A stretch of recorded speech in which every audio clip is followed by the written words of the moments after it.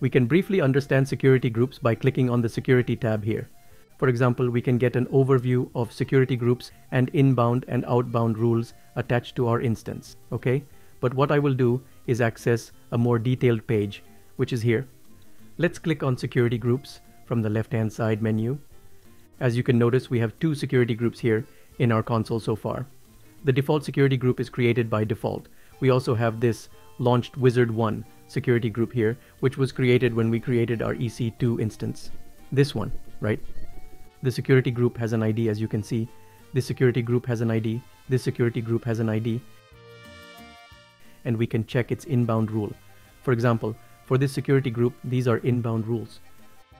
Port 80 and port 22 are allowed on this EC2 instance. If I click here, Edit Inbound Rule, I can see more details. The first inbound rule here is the HTTP rule, which allows connectivity to port 80 from anywhere. The second rule is SSH, which allows connectivity at port 22 from anywhere.